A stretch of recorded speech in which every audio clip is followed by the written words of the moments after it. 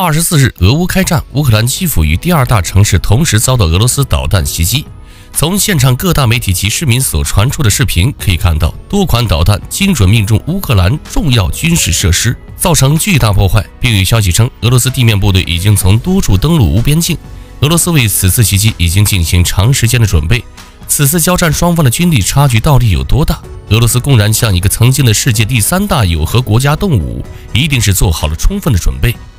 俄罗斯此次一定会吸取阿富汗战争和车臣战争的教训，但是乌克兰作为前苏联解体后第二大军事强国，在东欧地区具备首屈一指的作战力量。今天我们就详细分析一下交战双方目前的军力对比。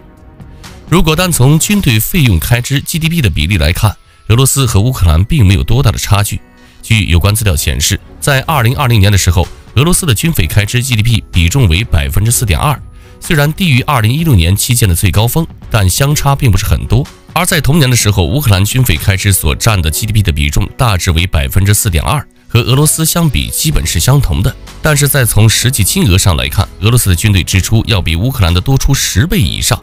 在2020年的时候，俄罗斯的军费开支就超过了617亿美元，而乌克兰的军费开支虽然比以往几年的开支都高，但总金额也只有60亿美元而已。从这就能看出两支军队的明显差距。而从具体的军事力量上对比，根据有关世界军力排名网公布的2022年数据来看，俄罗斯无论是从现役的士兵人数，还是海陆空的军用装备上，俄罗斯都具备碾压性的优势。在现役人数上对比，俄罗斯的现役士兵有近85万人，而乌克兰的现役士兵只有大致20万人，这也是一个很明显的差距。关于军用装备上的对比，俄罗斯的空军装备目前共有4173架军机，这种数量在世界排名上也是仅次于美国排名第2的。而在这些军用机中，攻击机战机有739架，运输机大致在445架，直升机有1543架，而具备攻击性能的直升机也有544架。除了这些外，还拥有132架特种任务机和522架训练机。而与之相比，乌克兰的军用机数量在世界排名中占据第32位，但它的军用机总数只有318架而已，这种数量还不到俄罗斯的1/10。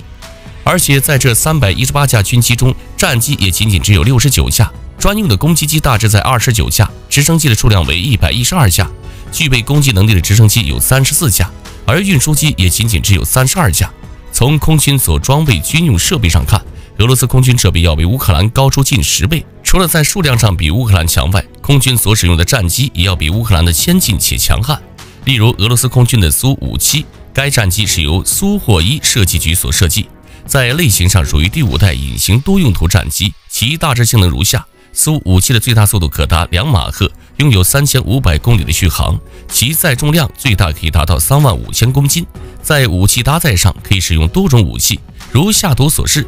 而乌克兰现役最先进的战机也只是在苏联时期研制的苏27，该战机在类型上属于4代机，与俄罗斯的苏57相比已经落后1代了。所以说这2款战机都不需要进行详细比较，就已经输了。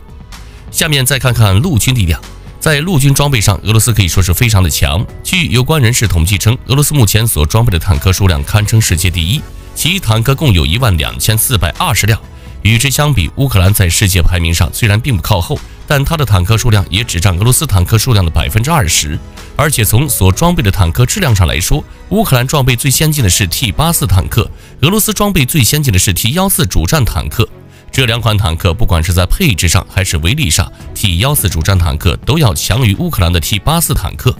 而且乌克兰研制的这款 T84 坦克在军火界还有着极差的名声，其一就是 T84 坦克自动装弹机品质非常不好，曾经在一次实验中有4辆战车，有3辆都无法正常填弹。这种战车出现在战场上，无疑是敌人的活靶子，任人宰割。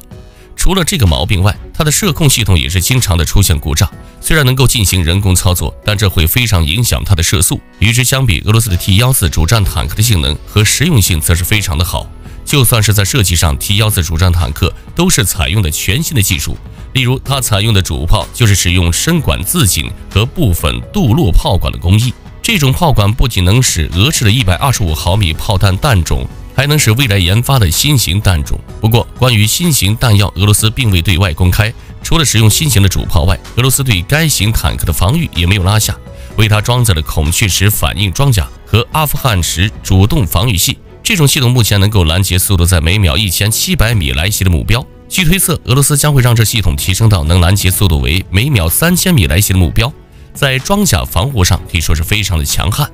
此外，现在的 T4阿玛塔坦克还装备了全自动填弹的无人炮塔，这可让 T14主战坦克在面对近距离的敌人时也能从容面对。这一对比，乌克兰的 T84坦克采用的技术和配置就低了很大一个层次。而俄罗斯除了在坦克数量、质量上占据优势外，在装甲车的数量上也要高于乌克兰。虽然数量上相差不多，但质量上也有一定差距。而目前俄罗斯陆军中的装甲车数量大致在3万辆左右，其数量在全球排名可占据第3。而乌克兰军队中拥有的装甲车数量大致在12000辆左右，数量在全球排名可占第6，在世界也算是名列前茅了。地面部队除了这些军用设备外，其自行火炮也是一大利器。与之相比，俄罗斯共有6574台，数量上占据全球第1的位置，而乌克兰共拥有1067台，在全球占据第6名。不过，乌克兰所装备的自走炮可以说都是前苏联当时遗留下的武器，并未进行自行研发和改进。例如所装备的 2S19 自行火炮和 2S7 牡丹花自行农炮等等。相比之下，俄罗斯则对自行火炮进行了研制，其名称为 2S25 反坦克自行火炮。这款火炮还拥有2栖作战能力，而且这款自走炮体重轻，并且具备空降的能力，能使用运输机快速地部署到战场上。除了自行火炮数量多于乌克兰外，俄罗斯的牵引火炮和火箭发射器的数量也是比乌克兰多，其数量储备在全球也是占据前沿。与之相比，乌克兰的储备量就要弱上很多。不过在乌俄局势初步紧张的时候，美国就曾大量的为其支援了武器设备，这也让乌克兰的单兵作战能力得到了提高。还有就是在前段时间，美国就曾大量的对乌克兰支援 M141 反碉堡火箭筒，并且还帮助乌克兰士兵进行训练。从这方面来看，经过能装备的支援，其火箭发射器的数量就要和俄罗斯缩短了一些距离。而装备这些武器，乌克兰可以部署士兵来阻拦对方的装甲车和运输车，这种能够阻拦对方的行军速度。而从以上这些数据上来看，乌克兰的一些陆军装备还能进行比拼，但是在海军力量上，可以说俄罗斯完全占据绝对的优势。从航空母舰、舰艇、军舰等海军装备，俄罗斯共有605艘，在世界排名上占据第2名，而乌克兰的世界排名可以说是世界末尾。如今，俄罗斯海军装备的共有1艘航空母舰、86艘轻型护卫舰、70艘潜艇等。与之相比，目前的乌克兰海军装备共有38艘，其中大多数是巡逻艇，航空母舰和潜艇1艘也没有。总的来说，乌克兰的海军并无太多的战力。